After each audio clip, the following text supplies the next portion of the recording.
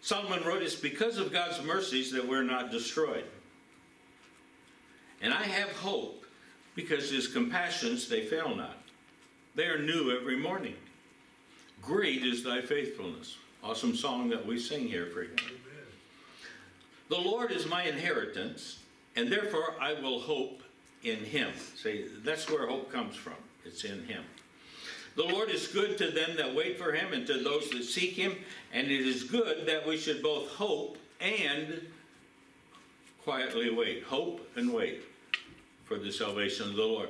Because all things work together for good, but sometimes it's that waiting, it's that in between that we struggle with. But God has a plan and a purpose in all of that. I remember years ago I went to pray for a lady in the hospital, and she was near death with cancer.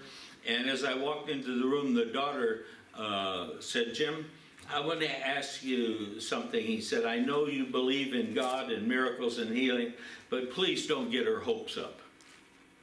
And I thought, okay. And I walked away from that day and I thought, no, that's wrong. That's our job as ministers of God's grace and good, to get people's hopes up. Jesus came as the hope of Israel, and he's our blessed hope. And if people don't have hope, it's one of the scariest places that you could ever be. Paul talked about that in Ephesians. He said, there are people in this world, they're without God, they're aliens from all of the promises of God, without hope in the world. And if there is no hope in the world, it's a very frightening and lonely and discouraging place to be. We have to get our hopes up, and I want to talk to you about how to do that today. Because Christ living in us is our hope of glory. I mean, without Christ, there'd be no hope of ever getting to heaven. We don't get there because we're good. You don't get there by keeping the commandments, by giving money to the church, by attending church. It's not because of us. So our hope and all of our hope about heaven and glory has to be based in him. Christ in us is the reason we have a hope to share his glory. And another place Paul was talking to the church at Ephesus, and he said, do you remember when you were without Christ? Remember, look back at the time in your life when you didn't know Christ as a Savior. Remember where you were? You've been there. You were strangers. You had no familiarity, no knowledge from the covenants of God's promise or the word that he has. You are without hope in the world. And I've seen a lot of instances of cases in my life where people just give up hope. They have no hope. But even for the believer facing cancer or death, we have a hope of eternal life. And there's a reason to keep our faith and trust in God. We've all been to that place in our life where our hope has been shattered or damaged, and we feel alone or discouraged. How many of you have ever driven your car into the ditch beside Kim and Jim? Is your car still there, Kim? No. Here's the important thing about driving in the ditch. Don't stay there. I remember a time when I hit some slush on one of those four-leafs here going into Cedar Falls, threw my car sideways, and I'm sliding down this hill of snow backwards. And nothing you could do, just let it happen. I just praying I didn't roll over. But I slid silently down to the bottom, and while I'm sitting there pouting, a maintenance driver who was pushing snow, he pushed the slush to the middle of the road. He said, I'm sorry, but I have to push it to the middle, and then before I can push it off, I goes, I know. He said, are you going to be okay? Yeah. You want me to call somebody? No, I've got a cell phone. And so I sat there and pouted for a while, but then I called for help, and I had somebody pull me out. I went on.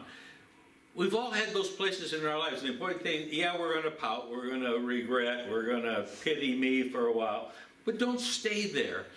If you have to get help, get out of that place. Because God wants us to get our hopes up. I want you to get your hopes up. Jehovah, Father God, is the God of all hope. He's the source of hope, and we get it from him. We're going to see that in scriptures today because he wants to fill you. Paul told the church in Rome, now may the God of hope fill you up with all joy and peace in believing, so that you might abound, overflow in hope. See, if you want to get to a place of hope and confidence in your life, it starts with believing and having joy and peace that comes only from God, and only then can we abound in hope and have it not only live and dwell in us, but flow out from us. And others, you know, I've seen, and I'm sure you have too, people in the midst of some terrible circumstances, and they're still happy and they're still smiling. And it's like, how can you smile at a time like this? How can you be happy? Because they have that peace on the inside. It's all going to work out for good.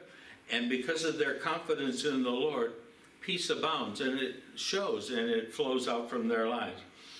And you have to have some kind of hope in God, in something better, in order to receive from God. I want to describe that process.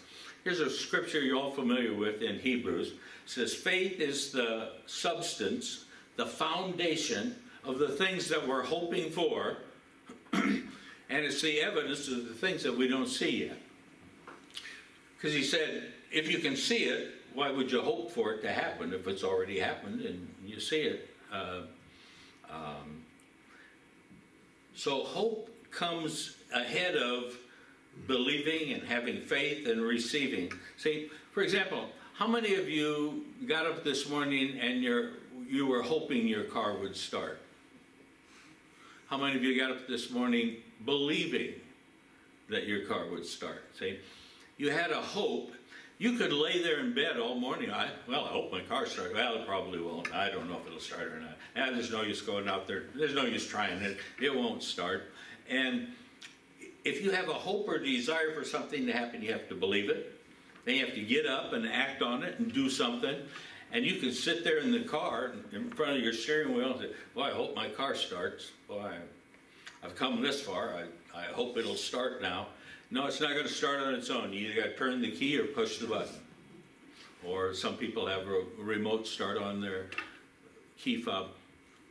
It takes all of those things to make something happen. But it starts with hope, and then it's followed up by what you believe, and then you act on it. See, how many of you hope to make it to heaven? Hopefully all of us want to get there, but you can hope and hope and hope and hope. But if you don't believe it, if you don't act on it and do something about it, it's not going to happen. Salvation starts with hope. You have to have a hope. You know, I've talked with some people that say, well, I've lived a life so bad, I don't think God could ever forgive me. I don't, God would take me. See, here's the thing about salvation. You don't have to get cleaned up or to get better or get your act together to come to God to find salvation. He takes people just like they are.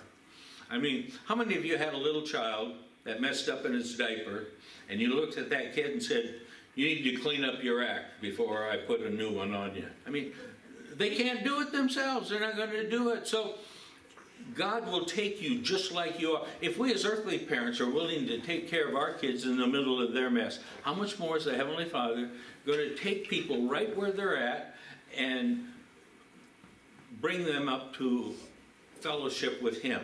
Salvation starts with the hope that, yeah, anybody who comes to Jesus, He said, I will in no wise cast out.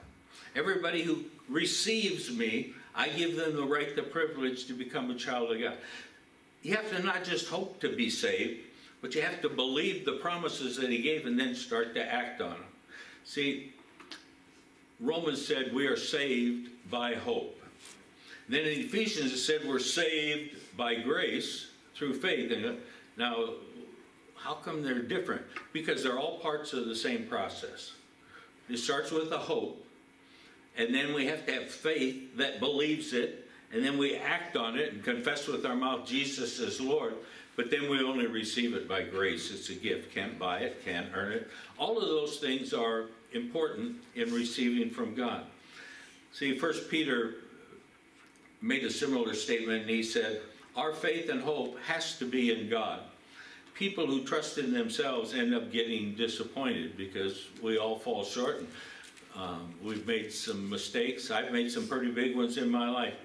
But I still have a hope that and confidence that God is working in me and through me and has a plan for my life. You know, the title of this lesson was Get Your Hopes Up. So I want to tell you how to do that. What is it that gives substance? You know, if you're hoping to live a better life, if you're hoping to overcome some situation, if you're hoping to have peace with God, here's how it comes. Here's the first step. David learned this way back in Psalms. I will meditate in thy word, the written word. I will meditate in your word upon which you have caused me to hope. See, hearing the word of God, reading the word of God, getting it on the inside of you is an important first step to the most important part, which is to meditate on it. Think about it. What does this mean? How does this apply to me? How can I act on this? See, it's more than just hearing. You know, Paul said in Romans, faith comes by hearing, and hearing by the word of God. But that's just the first step. I mean, how many of you told your kids to do something and they don't do it, Jody? Nobody counts. Yeah, you don't count because it's way too many. So we hear the word, and the majority of people don't respond. They don't obey. And so if we want salvation, the first way to get your hopes up is to meditate on the Word of God. Find out what a scripture for what you want and start to meditate on it over and over. There's a man in the Bible, a great man by the name of Abraham.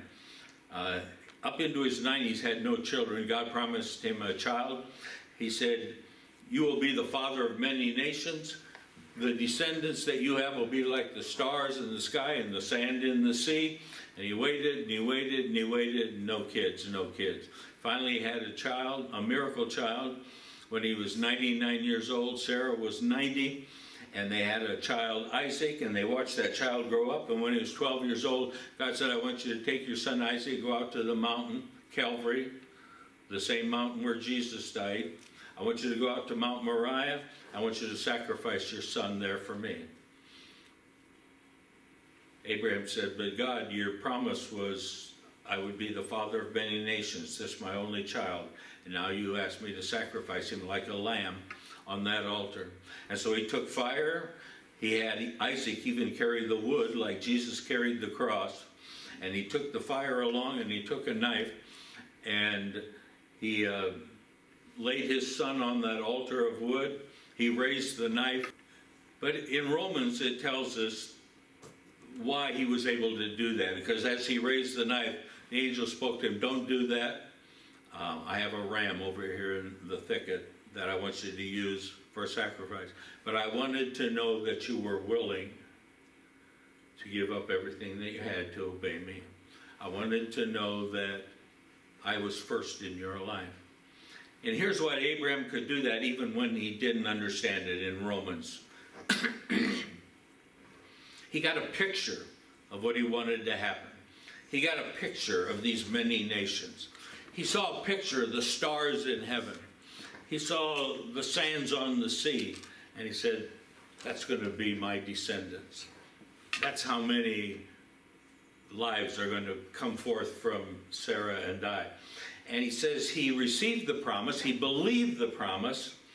He believed that God was able to raise up Isaac from the dead. Lord, if you're asking me to sacrifice him and to kill him, I believe that you're strong enough, you're able to raise him from the dead, which God did later with his own son. But it says, here's the important part. He believed that God was able to do that. He believed that God was able to raise up Isaac from the dead. And it says, and he received that, and he could see that picture in his mind. He received that in a figure, in a picture. Here's an important thing to receive from God. See in your mind, see in your spirit, see a picture of what you want to happen. Not your son laying on the altar, not the knife being raised to kill him, not the fire in the wood. Get a picture of God raising him up from the dead. You've got to see beyond the problem and see the answer and see what you want to have to happen. Because nothing is impossible with God. In fact, God said this about mankind in Genesis chapter 11. Now, it was in a bad way, but it's true in the good as well. Because we're created in the image of God. And God looked down and he saw the wickedness of these people building a tower unto the skies, or in honor of the skies, or an attempt to get to God some other way. And God saw the wickedness, and he said he's going to destroy these people, because he said nothing that they have imagined to do is impossible for them. We're created in God's image.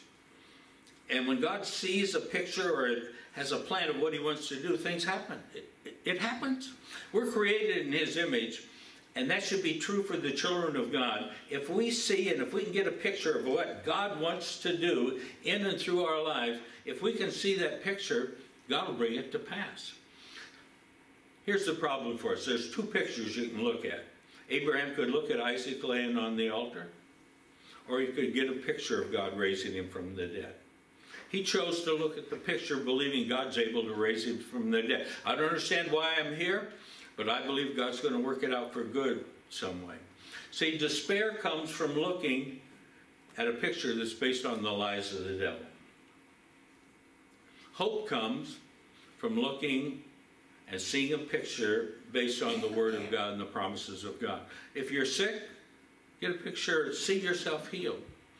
If you're unemployed, see a picture of yourself working. If you're disappointed and discouraged, get a picture of yourself happy and content. You've got to see, because as long as you focus on the problem, you're never going to inherit the future. Got to get your eyes up.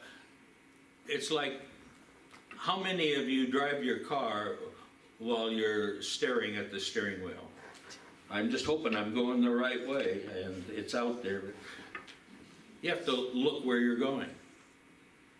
See, because as long as you look down, well, I hope I don't run out of gas. I hope my transmission don't go out. I hope I don't have electrical failure. As long as you keep your eyes on the problem, you're not going to get where you want to go. You have to look and get a picture of the future. Now, once in a while, we look in the rearview mirror to see and remember what's happened past. But if you want to know the importance, comparably, look at the size of the rearview mirror compared to the size of the windshield. Spend a whole lot more time looking forward than you spend looking backwards. Occasionally we look back, but our primary goal is to look forward to see what we want to happen. Because the picture that you focus on, the thing that you focus on over and over again, is what will come to pass. Because the picture that you focus and meditate on is what you'll end up believing will happen. And then we either act in faith or we act in fear.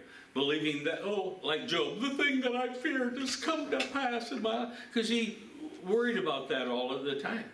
Because if you're looking at Satan's picture all the time, fear is a spiritual force that makes the lies of the devil come true. We have to get a picture of what we want to happen and not focus on what's happening in the world. Because if we focus on what's happening in the world, pretty soon all we see is what Satan's doing in our lives. And it overshadows us, and we feel like we can't get out of it. We're in a tough spot. But what God wants us to do is look at him.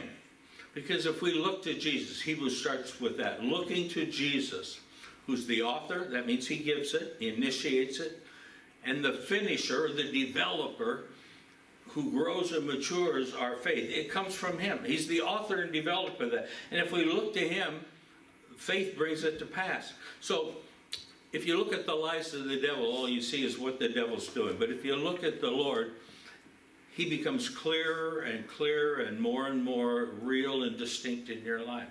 And if you keep your eyes on Jesus, the problems fade away. It's so important to discipline our minds to meditate on the good things of God that we want to happen, not the bad things. Here's a little simple example. The process that I put in your bulletin, put it on your mirror, or your refrigerator, or your desk or something. Because if you want to change something, here's the process. Identify the problem. Decide we want to change this. I encourage people, write down the thing that you fear. Write it down. Put it on paper. And then tear it up. Don't stay looking at it. Tear it up. Burn it. I've even done some seminars where I have people write it down. I put it in a bowl and we burn them. But tear it up. Throw it away. Get rid of it. Renounce that discouragement. See, use your mouth. Use your eyes and your mind to focus on Jesus, then use your mouth. Satan, you're a liar. I will not listen to your lies of discouragement anymore. I refuse to continue looking at this picture of what you have and what you want. And then get your hopes up. See, I've got a card I made here. I got a picture on both sides. The two pictures that I had on the screen. Here's the deal. How many sides can I look at the same time? Just one. So if I'm looking at the devil and I see bad things happening, the rest of you are saying, Jim, what's the problem? Oh. See, the side that you look at and focus on is what you're going to think about, meditate on, and eventually act on. So get a picture of what you want and focus on that. Or write down what you want. You know, I had you write down your fears. Write down what you want from God. Rich does that every week. You know, we have a prayer list. Write down what you want from God. Believe that, act on that, and receive that. That's God's plan. Then you build a frame for it. Faith is what gives substance to your hopes. Start out with some hopes, add some faith, and that gives substance. Lord, I believe. Confess it, say it, act on it. Because your words and your actions will keep your mind from running away. I'm going to show you why that's important in the next slide. And then you pour in the Word of God. Get more of God's Word. Pour in what you want from God's Word. And then pray it and say it and do it and act on it. And then you can wait on God and wait for His answer. Keep your hopes up. Our hope is in what the Word says. Here's an example. For several years we had a big crack out here in a piece of sidewalk. And an old tree root had raised it up about 2 inches. And I've stumbled on it and other people have stumbled on it. So when we were doing some work, I said, let's get rid of that old piece of sidewalk there. So we could think about it, we could hope and pray and wish all we wanted, but there was only one way to resolve the problem. Number one, tear up the old, get rid of the old one. And so we come in there with sledgehammers and tools and dug up the old, carried that off and got that away. Then the next thing we did is build a frame. There has to be an outline. Faith is the substance, the framework for the thing that you're hoping for. So we build a framework. This is what we want. This is where we want this to go, and this is what we want to happen. We made a framework.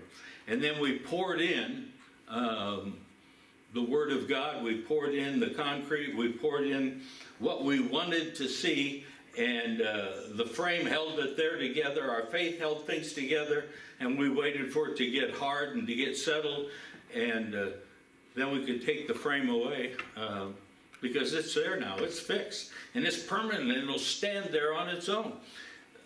A real practical example of what you want, what you hope for. You build a framework with the Word of God. Find some scriptures that'll hold it and keep your mind from wandering all over. See, we couldn't just pour the concrete in there. It would have just run all over. So we had a framework for what we wanted. And you got to discipline your mind or it'll run all over the place. Oh, this is going to happen. I know this will never.